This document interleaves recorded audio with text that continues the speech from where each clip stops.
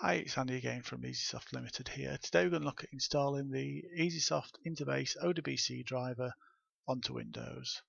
Now for this you're going to need to have activated your free Easysoft Limited account. Just go to easysoft.com if you haven't already got one. Download the InterBase ODBC Driver. You'll need an active connection into InterBase, an internet connection because we're going to apply for the free trial license online, and just a couple of minutes of your time. Okay, let's start this demo. Okay, I've already downloaded the Easysoft ODBC driver from easysoft.com. So let's start by installing this software. Obviously read through the terms and conditions and then accept them. And we'll install this in the default location.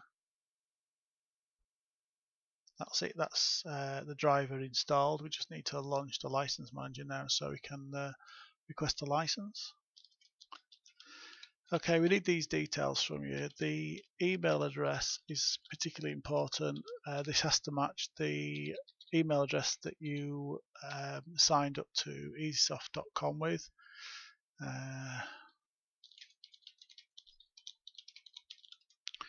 The telephone number we also need. It will help us to help you if you have any support questions with us. Okay, so we request a license, time limited license because we don't have any authorization code. Yes, it's the ODBC InterBase Driver, that one. So it's picked up my details. It now knows that what we want to, what license we want. So I'll make an online request, and that's it. One license added already. So click OK to that.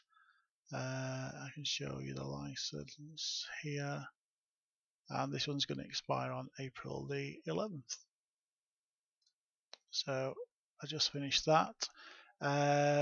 Right. With this, I'm actually using a 32-bit application on a 64-bit operating system, so I just need to run the 64-bit ODBC data source administrator. So I'll click on Start Run.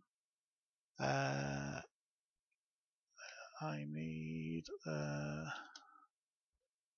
percentage WinDIR. Percentage backslash this. Wow, there it is. Syswow 64 backslash ODBC AD32.exe. So running this now as 64-bit. Click Add. It's the Easysoft InterBase ODBC driver that I want to add as a new data source.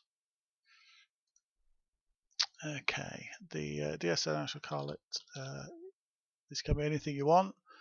I shall call this the Easysoft IB, the Easysoft InterBase. It's the Easysoft Limited InterBase ODBC as my description. The database, what I'm doing in this instance, I'm just pointing it towards the demo one that you get with the InterBase installation. So I've done that. The username is DBA, password is in there. The only other thing I need to check on here, because I'll be getting the data back into Microsoft Access, is to check this default SQL char.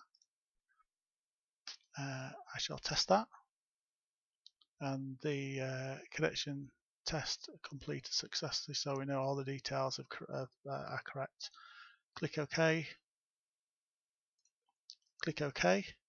Now if I open up MS Access,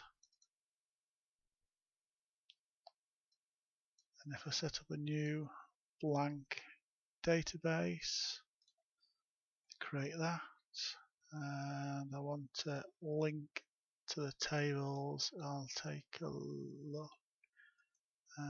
Important in types of file that we do ODBC databases.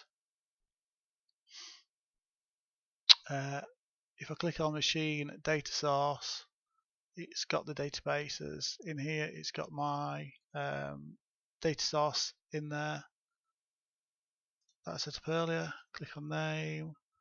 I'll select all, bring them all over. I'll use employee number as my unique identifier. And there you go. So what we've done there is we've installed the Easysoft InterBase ODBC Driver, and we've just retrieved the InterBase data from the database and imported them into Access. I'm sure you'll agree that the whole process was really quite simple. Now we'd have 14 days trial with the fully function ODBC driver here to prove it on my own live system, and you will too. Easysoft Limited can help you with your data access. For our full range of ODBC and JDBC drivers, bridges and gateways, you just need to visit easysoft.com. Be sure to let us know if you have any comments or questions. Until next time, thanks again, and we'll see you again soon.